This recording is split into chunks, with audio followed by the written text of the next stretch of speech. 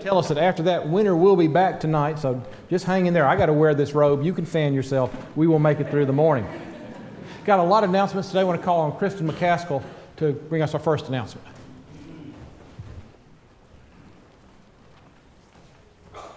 Good morning. The Family Ministries Council Committee have been meeting, and we had Family Olympics in July. I don't know if you got here early enough to see some of the pictures, but it was a lot of fun. And so our goal is for the third Sunday of every month to have something that the families can come and do together. So the parents and the kids can all be silly and take a little break before the week starts again. So next Sunday, January the 20th, we are going to have family game night. It will not be quite as physical as Family Olympics. It can be as mild as Go Fish, but if you're at my house, Go Fish can get pretty competitive. We'll have bingo. Russell Castile from Camp Lake Stevens has agreed to come, and he is going to lead in some fun games that if you've been to Camp Lake Stevens, there's one called Poop Deck. There's something about some cowboys. I'm kind of scared. So that's going to also be going on. We're going to play Bible trivia. And Russell's also going to lead us in some songs. So at 5 o'clock, there'll be a potluck dinner. So if you have not already broken your New Year's resolutions, you can come to the potluck dinner and I'm sure find something that will make you weak. Then in February, the third Sunday, we are aiming to do some type of parenting, speed dating game. We hadn't really quite figured it out. But we're hoping that some parents that are professionals and have older children can come and tell those of us with younger children kind of to handle some different situations. And then in March, we're going to have a nutrition and fitness program for families. So that'll be interesting as well. And then in April will be the Stop for Hunger. That's sort of mission-oriented, and that'll be the family project then. So we hope that you will join us next week and bring your competitive mind and get ready for some mean old Go Fish. And that is a week from tonight, so that'll be a great night. And for the whole church family, we're going to have games that adults will enjoy, games children will enjoy, games that the children might be able to beat the adults. We'll have to see about that, but we'll have a good time together. Tonight we'll have a regular Sunday evening service at 5. Next week is the family night dinner, the potluck. The week after that, the 27th, is the Hannah concert in the CLC at 5 o'clock, and that's sponsored by our Messengers Youth Choir, and our youth choir members have tickets to that concert. And so they also will be singing an opening. They'll be opening for Hannah. That'll be exciting. And hope that you can be there for that. So a lot of fun things coming up on Sunday evenings. Got a lot else going on in the life of our church. Our Wednesdays are very busy. We've got started a lot of our spring studies. And Julie Williamson asked me to promote this study. It's The Skin You Live In. It's about building friendships across cultural lines. And it's basically about how do you get to know people who are different from you. And that's sometimes hard for all of us. And it's an interesting study about if you want to strengthen or build your relationships with people who are different racially, culturally, ethnically, and they can be applied to a lot of situations, including generational differences. And so if you want to this study started last week, but if you want to pick up your book at the office, you can read the first chapters and be ready to jump right in this week. Also on Wednesday night, we'll be studying the book of Acts. We finished up Luke last week, and we'll move right into Acts this week. We have a lot of other interesting studies going on, so please take note of that whole middle page of your bulletin. Speaking of studies, starting confirmation class this evening with the current 7th graders. We have an interesting group. We had a great group last year. Very proud of my confirmation class from last year, but we're going to have an outstanding group this year, mostly boys, apparently, and that will be an adventure. But we will have fun with that. That's 4 o'clock this afternoon. Hunter's going to help me teach it, and we'll have a good time together. So look forward to that. A lot going on in the life of your church. Glad that you're here to share in this day today, but hope you'll share in some of the other things going on in the life of the church. Please be sure to take the attendance pads and sign your name to them and pass them around so that we can have a record of you being here. And now will you take your bulletin? Let's stand as we turn to our call to worship.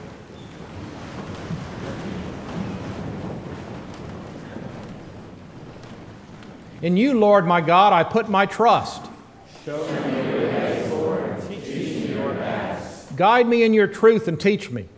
For you are God, my Savior, and my hope is in you all day long. Most gracious Heavenly Father, we come in hope, we come in joy, we come to worship this day. Bless us. We are here in the name of Jesus the Christ. Amen. Our hymn of praise is number 66. We'll sing all the verses.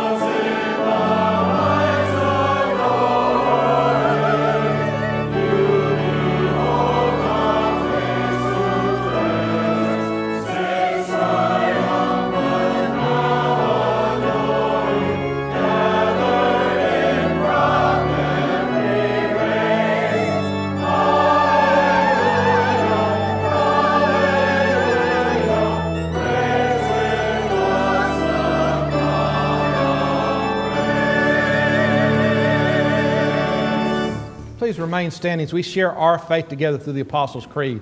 And let us unite in this historic confession of our Christian faith. I believe in God the Father Almighty, maker of heaven and earth, and in Jesus Christ, his only Son, our Lord, who was conceived by the Holy Spirit, born of the Virgin Mary, suffered under Pontius Pilate, was crucified, dead, and buried. The third day he rose from the dead. He ascended into heaven and sitteth at the right hand of God the Father Almighty. From thence he shall come to judge the quick and the dead. I believe in the Holy Spirit, the Holy Catholic Church, the communion of saints, the forgiveness of sins, the resurrection of the body, and the life everlasting. Amen.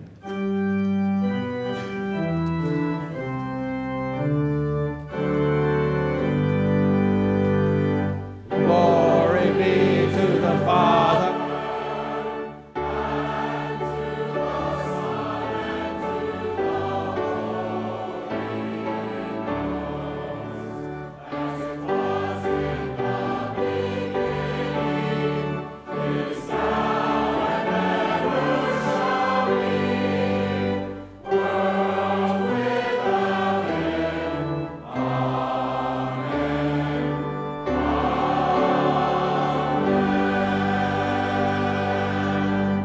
seated.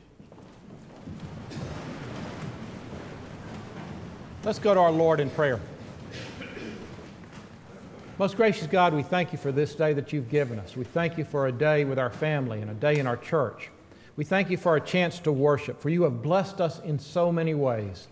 Your love is ever with us. Your Son has done so much for us, and your salvation is a real part of our lives. And so we thank you. And we praise you, and we sing your songs, and we worship your name. As we gather today, we do know those who are hurting. We have friends who have just gotten bad news from a doctor. We have friends who are fighting hard to recover from an illness or a surgery. We have friends who are just down.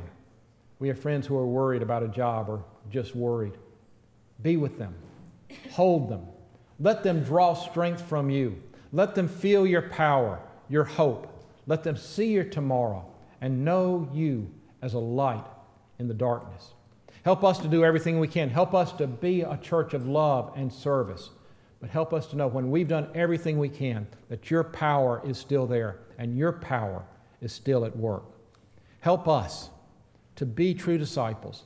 Help us to be true followers of your Son, that we might be the church you need us to be. We pray these things in the name of your Son, who taught us to pray.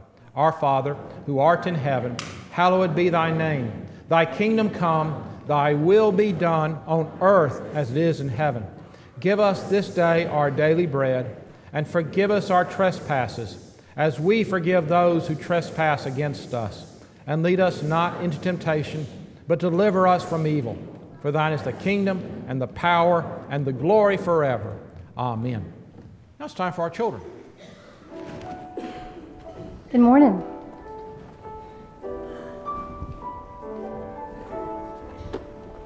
Sleepy. Good morning. You're all fancy dressed up. How are you? It's great to see you all. How are you? It's great to see you all, Sonny. Come around here, because I'm going to put something right here, and I want you to be able to see what I've got down here. I think there's some people coming from upstairs. Hey, Happy New Year. Some of you I haven't seen this whole year. It's nice to see you. Can you see the two piles of things I've got here? Come on up. Come on, Brody. Can you see? Come around here, right here. So can you see what I've got up here? You know, there are things we do to prepare for certain activities and certain things. For instance, you heard Brother Giles say a while ago, and if you listen to the weather this morning, you know that in about 6 or 8 hours, it's probably going to be really cold. Even though it's hot outside right now, the cold weather's coming. So if you had these two things before you, what would you choose to get ready for cold weather? What would you need up here to prepare for cold weather? All right, can you all see that? Scarf, hat, gloves. That'll help you prepare and be ready for the cold weather to come. Yes, ma'am? And a jacket. I didn't put a jacket down here, but you'll definitely need a jacket. And probably a raincoat, too. All right, what if you knew that school was about to start, say in July or August? What do? You usually make a trip to the store. And buy some paper and glue. Paper, glue, markers, pencils. There are a lot of things to do to get ready for school to come. Those are just a couple things that we faced. Cold weather, going to school, things that we need to prepare for, things we need to get ready for. The Bible tells us that a man named John the Baptist told the people how to get ready for Jesus coming. We've talked about John the Baptist down here before.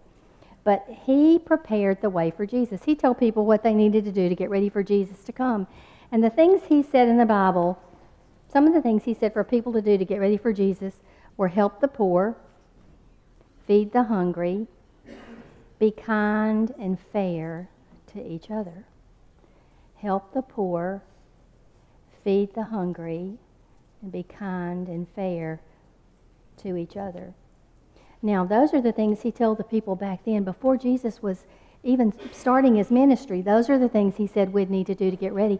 But do you think, I think, those are things that followers of Jesus do still today. Help the poor, feed the hungry, be kind and fair. Those are just some of the things that followers of Jesus do. What I'd like for you to do when you get home this afternoon, maybe at lunchtime or maybe later on this afternoon, talk to your family about things that you do in your family to show that you are a follower of Jesus. What do you do in your family that helps you follow Jesus and helps other people know that you are a follower of Jesus? So talk to your folks about that when you get home. Will you pray with me right now? Dear God, we do love you so much. We pray, God, that you would come into our hearts, that you would lead our lives, and truly help us follow you. In Jesus' name, amen. Bye. See you later. I'm glad your cast is off. 581, Lord, whose love through humble service. Let's stand together and sing all four stanzas.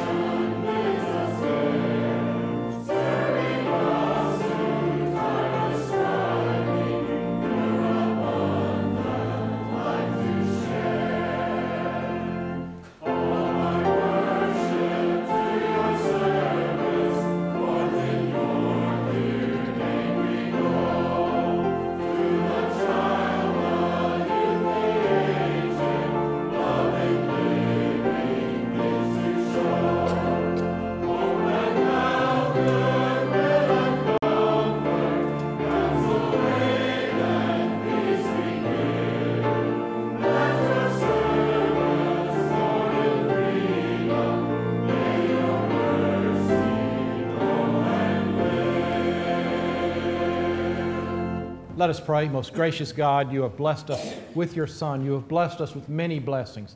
Accept these, our gifts. Take them, bless them, and use them. We bring them in the name of the Christ. Amen. You may be seated.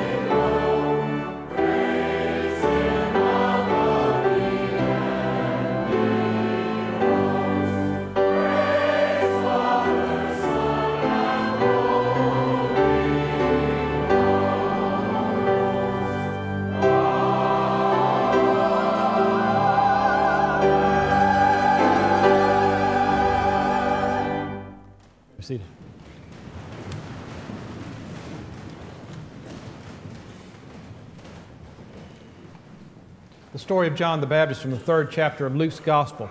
Pick up with verse 7.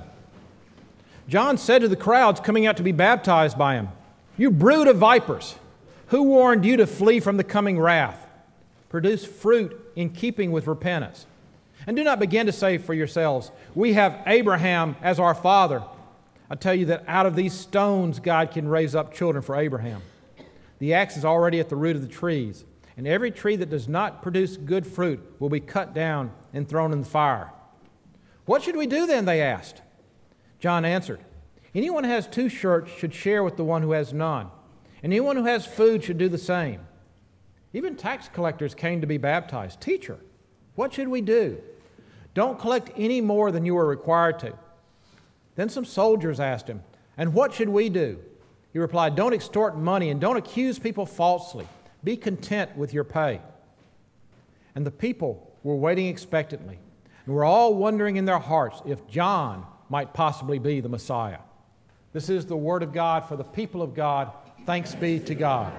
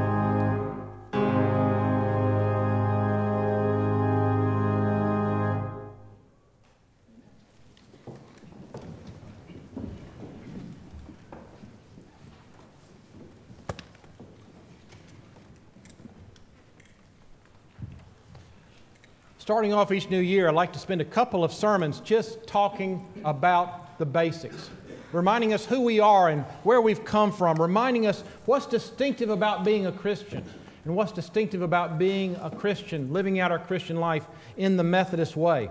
And there are some particular things that Methodists believe. Now, most of what Methodists believe, all other Christians, just about all other Christians believe. The things we said in the in the Apostles' Creed. They are shared throughout the Christian church. And there are differences here and there, some subtleties, some matters of emphasis, but most of what we believe we share with other Christians. But there are some distinctive Methodist emphases, and we'll talk about them in another week.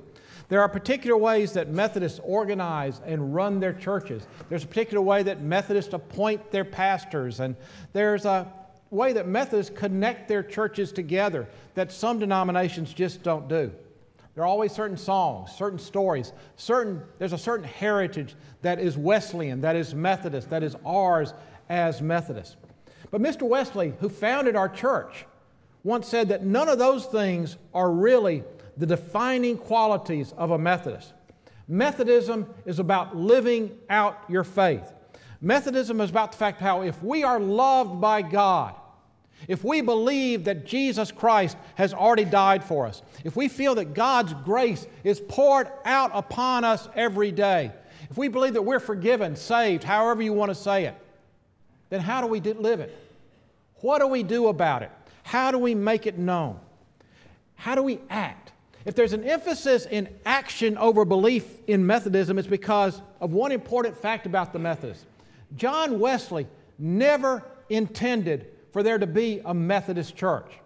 John Wesley was a member of the Church of England. In fact, he was a priest in the Church of England, and he was his entire life. He never intended to start another church. He hoped that Methodists would be a revival movement, an active force within the church, but he always assumed that Methodists were already Christians, that they were already members of a church. He would say that Methodism is just doing it right. But in reality, to be a Methodist in that day was kind of to be the peak class. It was kind of to be the special forces. It was kind of to be the advanced course in Christianity. Wesley only very reluctantly permitted the Methodists in America to form a church, and that was after the Revolution. As I said, most Methodists were members of the Church of England. And when 1776 came along and the Revolution, things kind of got sticky between the American Christians and the Church of England because the Church of England was the Church of England. And the King of England was the nominal head of the Church of England. And priests in the Church of England had to pledge their allegiance and say prayers for the King of England. You imagine that might have been a little difficult in 1777 or 1778. And as the war was over and we happened to win, things got even more tense, and a lot of their priests went back home. And John Wesley, as royalist as he was, and he was a good Englishman, and he was a good Church of England man, and he really never did understand why the Americans felt the need to revolt. But after the war was over, and there were thousands of Methodists who had moved to America, and they were without a church. Only then did he very, very reluctantly, his brother Charles got so angry at him, realized that something had to be done. And in 1784, he gave permission for the Methodists in America, not in England, but in America, to form the Methodist Episcopal Church, which eventually evolved into the United Methodist Church. We'll talk more about history on another day, but the point I'm trying to make is, in his day, John Wesley was a preacher. He was a revivalist. He was out to save souls. But the Methodist movement grew out of okay, what happens next? What do we do now? Okay, you're saved, and you know what that means on the day you die. But what does it mean for you to be saved on the day that you live? What does being saved mean for you today? It's like in our scripture lesson for today, when John the Baptist burst on the scene and he was preparing the way for the ministry of Jesus Christ, and he was preaching and he was calling people to repentance. And some of them didn't. They said, okay, we've repented. What do we do now? Now, they knew they weren't supposed to sin. They knew what the sins were, and they knew that they should worship and love God, but they felt like there was something more they should be doing. They felt like there should be some positive expression of the fact that they had repented, that they were leading this new life. They want to know, what does this mean to my job? What does this mean to my business? What does this mean to my day-to-day living? They knew it ought to be different, but they just weren't sure what it ought to be. And so John told them, if you have more than you need, share it with others. Soldiers came and he said, don't use your power to be bullies. Use your power for justice. Use your power to keep things right. And even tax collectors came and he said, Do what's necessary, but don't cheat people. Don't take advantage. John knew that forgiveness was a gift of God. It was not something we earn or create. But he also knew that those who repent, those who are forgiven, there ought to be something. He called them fruit. There ought to be fruits. There ought to be results. There ought to be signs that something has happened, that something is now different. Oddly enough, Christians sometimes have a hard time figuring out what it is they ought to be doing. Sometimes they spend too much time thinking. Sometimes they spend too much time arguing about theological issues and what we believe. And what we believe is important. But Christians have invested a lot of time in arguing about the things that are either stupid or unknowable. I mean, Christians really have, in the past, argued about how many angels can dance on the head of a pin. And even in our time, Christians argue and discuss and debate when Jesus Christ is coming back, when the Scripture clearly tells us, you're not going to know. Don't worry, you won't miss it when it happens. But you're not going to know when. Sometimes Christians are afraid to talk about what they do because they're afraid it might look like they were trying to earn God's favor. They were trying to work their way into heaven because they know that, yes, we are saved by faith. We are saved by the grace of God. There is nothing we can do to make God love us, but that's okay because God loves us already. There is nothing we can do to add up enough good things to earn our salvation, but that's okay because through Jesus Christ, we can be forgiven and the slate can be made clean. And so people, when they start talking about, well, what do I do? Some people say, oh, no, don't worry about what you do because it's all in what you believe. We believe that we're saved by faith alone. But sometimes we forget that what we believe and what we do are very closely connected. You've heard me say it before, and you're going to hear me say it as long as I'm here. Every once in a while, I will come back. What we believe will show itself in what we do. And that's the truth. Jesus knew that. Jesus said when He comes back again, He won't be asking, oh, what do you believe? He said, I'll know my own because they are the ones who are feeding the hungry and clothing the naked.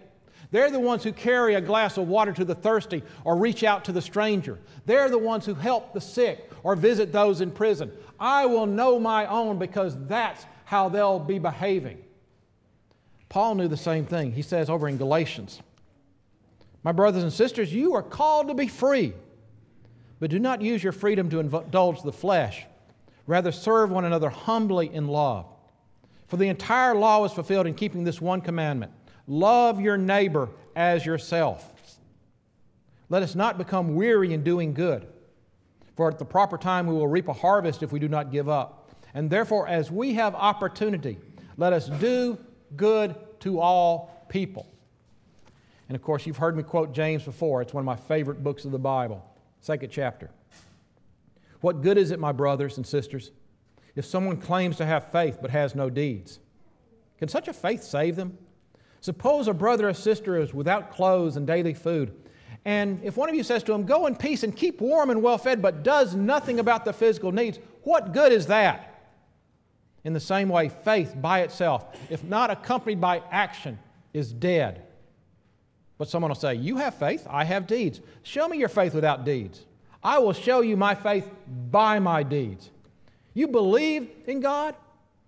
Even the demons believe that and shudder. Our faith shows itself in what we do. What we believe does matter, but what we believe has to come out in how we live our lives. John Wesley believed that. That's part of the reason that there is a Methodist church. When John Wesley burst on the scene, he came kind of as a traveling evangelist, kind of like a Billy Graham, kind of like John the Baptist. He was calling people to repent. He was calling people to turn to Jesus Christ. And some of them did. But then they said, okay, what do we do now? And the church in his day really wasn't set up to help them. The church existed, but the church was mostly about worship. Sunday school was just getting started in some places, but Sunday school was just for the children.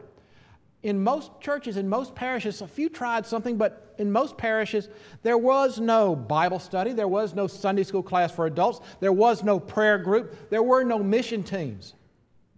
And so John Wesley said, we need to be together.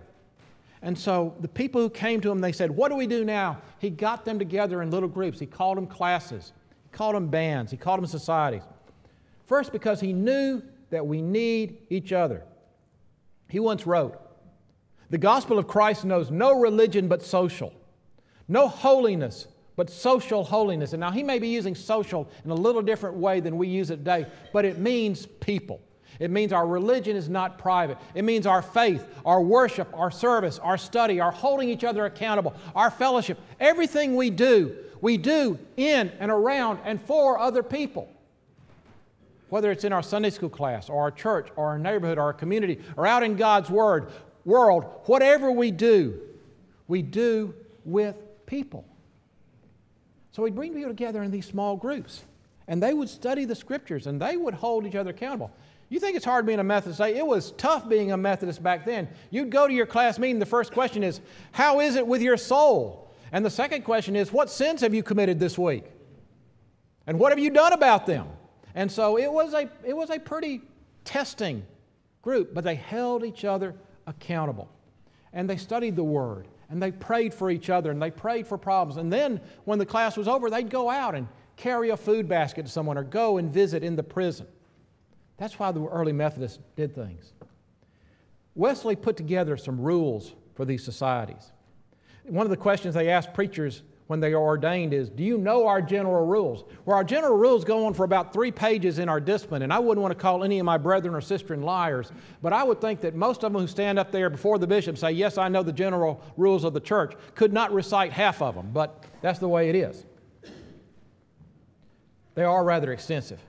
And they come in 3 groups. I got my brand new discipline. You know, it's interesting. We call our book that guides us in Methodist the book of discipline. That's always what we've been about, is trying to be disciplined Christians. But the rules kind of came in 3 groups.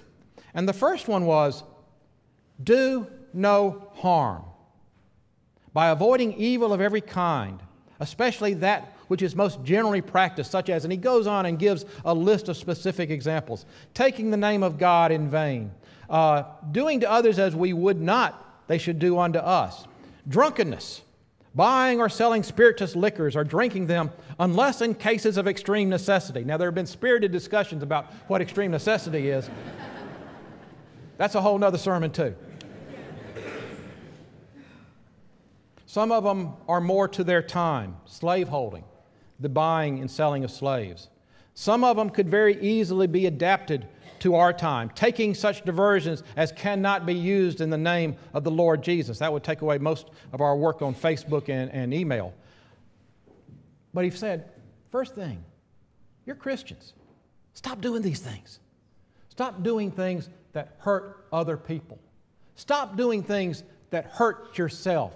Stop doing things that hurt our witness. First, do no harm.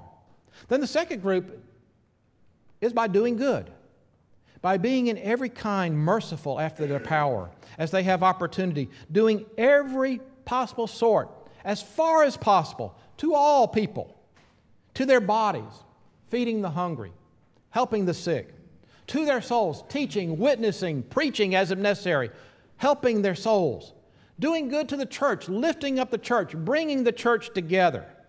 And then lastly, he says, I'm paraphrasing, but he says it is being out there in the world in such a way that no one can look at the Christian and say they don't practice what they preach. Being out there in such a way as to live out your faith so that it witnesses to the world that we do love, that we do care, that we do follow Jesus Christ. The last group of the rules, Mr. Wesley said, by attending upon all the ordinances of God, and then he lists them. Public worship, the ministry of the Word, whether read or expounded, the supper of the Lord, family and private prayer, searching the Scriptures, fasting or abstinence. It is a long list. A few years ago, a Methodist bishop wrote a little book that summed them up as best he could. He said, it's really this 3 rules. Do no harm, do good, and he phrased it, stay in love with God. And I would argue that maybe a better paraphrase for what Mr. Wesley was trying to say is, do the things that keep you in love with God. Read your Bible, pray, worship. Do those things that connect you with God. Because as I said last Sunday night, it's a lot like being married. Love is work. And even loving God takes work sometimes, and we have to practice it through our scripture, through our prayer, through our devotions. That's how we get closer to God. But those rules, do no harm, do good, stay in love with God, that defines what a Methodist is. That is supposed to define who we are. And the question as we come into this new year, if we are Christians, and I know that's an assumption, but I'm assuming there are a few Christians out here, is that what do we do now? How do we live? How are we going to live out not just these rules, but how do we live out the fact that a love has been poured down upon us? Because we're doing it in response to God's love. God already loves us. Jesus Christ has already died for us. God has already done all these things that are necessary to prepare for our salvation. So we're not doing it to earn God's favor. We're not doing it to earn our place in heaven. But we're doing it because we're loved. We're doing it to say thank you to a God who has already done so much for us. So how do we respond to God's love? How do we love God back? How do we love our neighbor? How do we live as Christians? How do we be disciples? How will we be Methodist in this new year that God has given us? That's the challenge.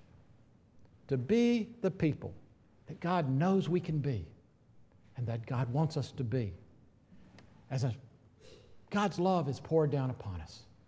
And the question is, how do we respond? What do we do next? That's the question Methodists have been trying to answer. Let's pray. Most gracious Heavenly Father, we thank you for all that you've given us. We thank you for your love and grace that are ever upon us. Help us. Help us to live in love in response to love. Help us to live in thankfulness. Help us to live as followers of your Son. We pray in His name. Amen. As always, during our last hymn, we open the door of our church. Any would be a part of this church family. The hymn is number 577. Let's stand to sing all the verses. God